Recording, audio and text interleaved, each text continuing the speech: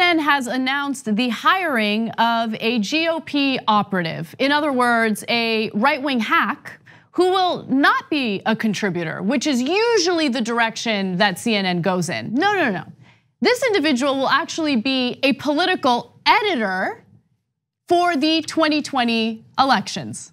Her name is Sarah Isgur, and I'm gonna tell you a little more about her. According to CNN, according to a CNN spokesperson, she actually recently worked as the Department of Justice's main spokesperson under then Attorney General Jeff Sessions, and she will coordinate the network's political coverage for the 2020 election cycle on TV and on CNN's website. So I just wanna really emphasize, in case it isn't already very clear, she is going to have editorial control over the news content on CNN, okay? She is a political hack. She has referred to CNN as the Clinton News Network in the past. She has worked for right-wing organizations. She's worked for the RNC, she's worked for Ted Cruz, Carly Fiorina, Mitt Romney. Oh, isn't Mitt Romney running in an election? Not this coming election, but isn't he planning to run again in the future? Well, he's a senator right now, and then he might run for president again because he's incorrigible,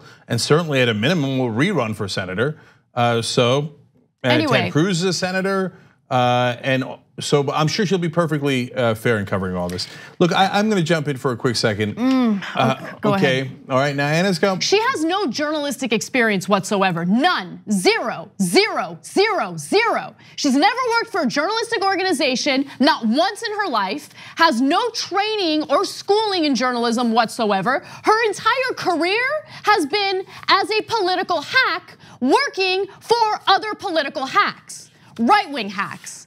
And she is gonna have editorial control for what is gallivanting around town as a news organization. No, starting today, CNN is not a legitimate news organization. It is not credible. If these are the people that CNN hires, I'm sorry, you wanted to jump in, Cenk. I'm sorry for interrupting, okay? But yeah, you want to be considered a journalistic news organization, you don't hire partisan hacks like this. And I would feel the exact same way if they had hired a Democrat who had absolutely no journalistic experience, but had a career being a Democratic hack or a left-wing hack, right? There are actual trained journalists out there, but instead of hiring them, let's go ahead and hire this rando, Sarah Isgur, who has no journalistic experience whatsoever. What is she gonna bring to the table? What does she bring to the table? Are you hoping that hiring some of Trump's cronies and some of these right-wing hacks, maybe Trump will stop attacking you so much?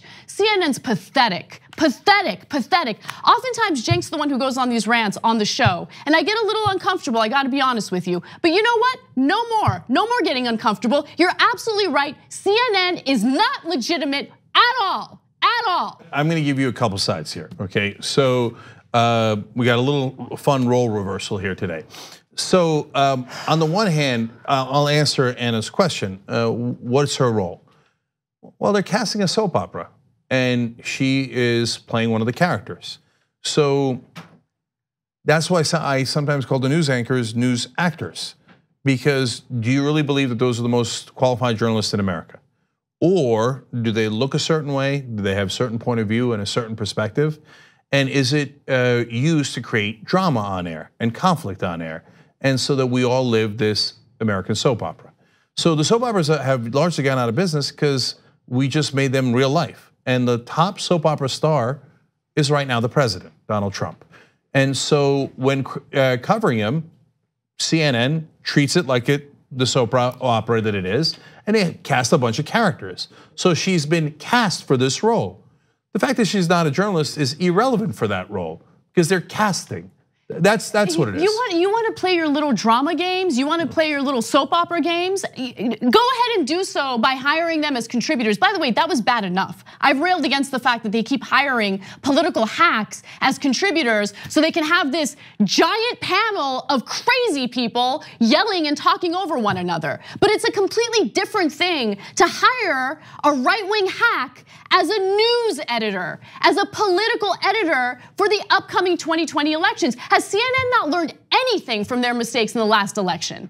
I mean, again, pathetic. Pathetic. 100% do not trust CNN at all. I was willing to, hey, there's some shows, there are some breaking news stories that they managed to break that are credible and legitimate, and let's give them credit for that. But moving forward, the people who do the hiring at this news organization have completely tainted and destroyed the reputations of legitimate people that work on that network. If you're hiring nonsense people like this, no, Cenk, come on. Well, you know who it is. Come on, let's be real. It's Jeff Zucker. Yeah, Jeff Zucker, he sucks. He sucks. Because you know what? When you're making these types of decisions, people like me who teach journalism students feel like they're selling snake oil to these kids, right? Because journalism has been destroyed by the likes of Jeff Zucker. When you're hiring people like Sarah Isgur, and by the way, again, this is not about political ideology. I would feel the same way if you had a complete left-wing hack who has had no journalistic experience, no experience in the media to do the editorial component of this very important job. Okay, but let me give more context because I don't fully agree with that, and I'll explain why. So to me, the problem isn't as much that she's a partisan. Unfortunately, that ship has sailed. Cable news is littered with political partisans. And in fact, they literally won't hire you unless you are one to be a contributor or an analyst. Look at the people on the Democratic side. They're all Democratic consultants and lobbyists and former politicians. Gee, I wonder why there's no progressives on there. Because progressives didn't have a history of being sellouts in Washington. Maybe progressives, and that's the only way you could get on cable news. Maybe progressives should just start calling the press enemy of the people and they'll start hiring progressives. Well, there's actually a little bit of truth to that, and we're not gonna do that because it's not the right thing to do. Of course. But they do pander to the right wing because partly because they're intimidated by them. So now that's why I wanted to make a distinction between the right wing and the left wing here. So I don't, and I want to be clear too. I don't know if we agree or disagree with this, Anna, but it's to me, the fact that she worked in politics is not as big of an issue. So she called it the Clinton News Network. I don't care. They have all these things where she criticized Obama. I don't care. She's a Republican. Of course, that's what she's going to do, right? But there are a couple things I do care about. She said 92% of jobs lost in Obama's first term belong to women.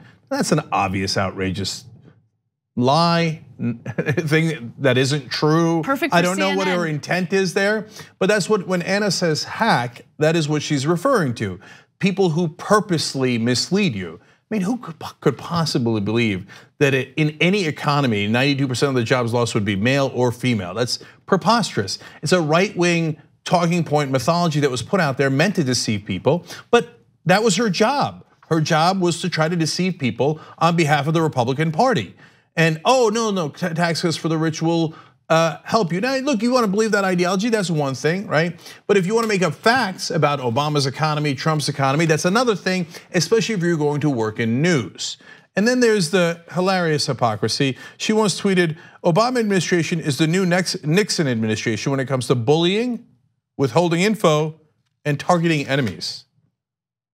How's that for funny?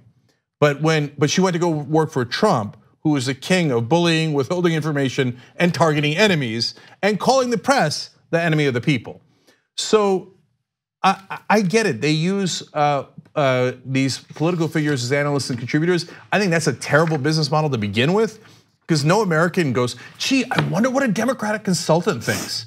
Oh my God, Claire McCaskill, I respect her so much.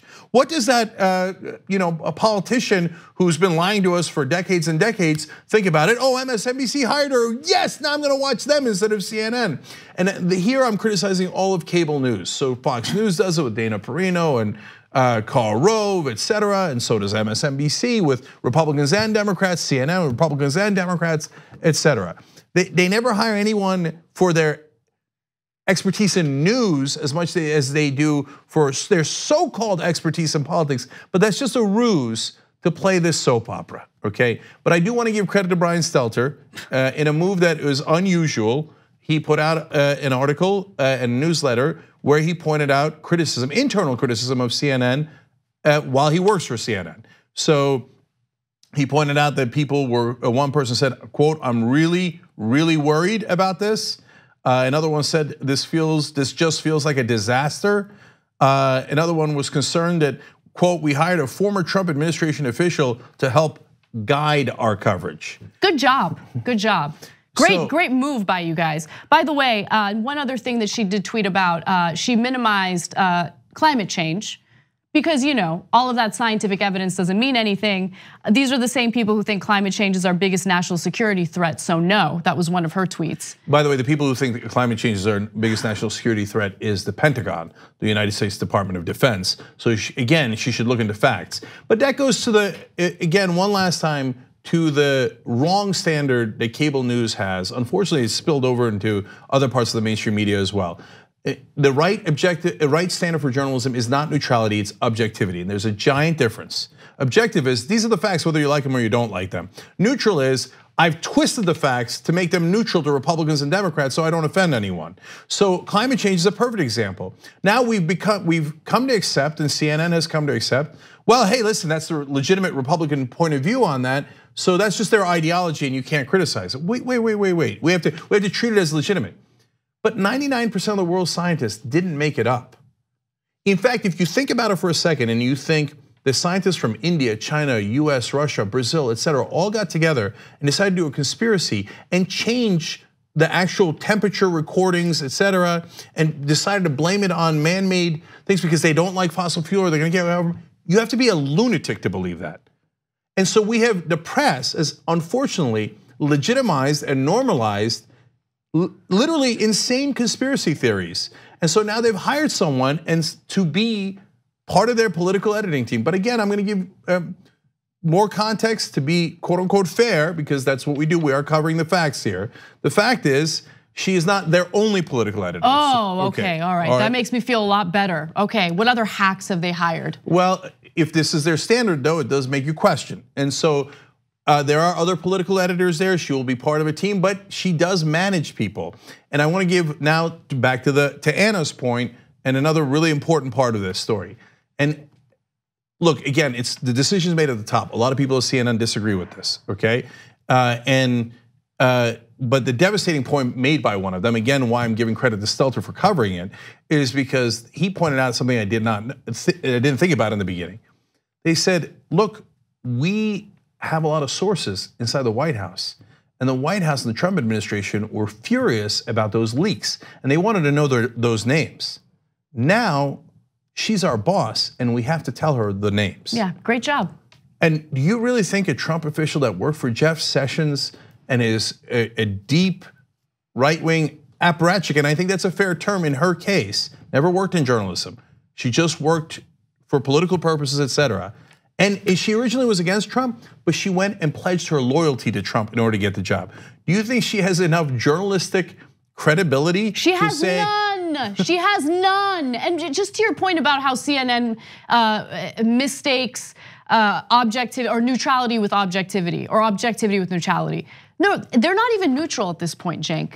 This is a right-wing news organization pretending like they're objective, period. They are hiring, I mean, you're right in that they never have true progressives on, when they decide to fill their panel full of people who yell over one another. But more importantly, these are people behind the scenes. These are people who make editorial decisions about what gets covered, what doesn't get covered, how it gets covered. No, this is now a right-wing organization. If you have editors who are GOP operatives and only GOP operatives, that's the only thing that they've done with their careers, well, then this is a right-wing organization. It's not a news organization. It's not credible. I certainly don't trust it. And moving forward, I am gonna be very skeptical of anything that comes out of CNN, period. I don't care if there are good people working there. I don't care if Brian Stelter did the right thing about talking about how some people are critical of it, okay? The fish rots from the head down. And okay, one last example to back up what Anna's saying.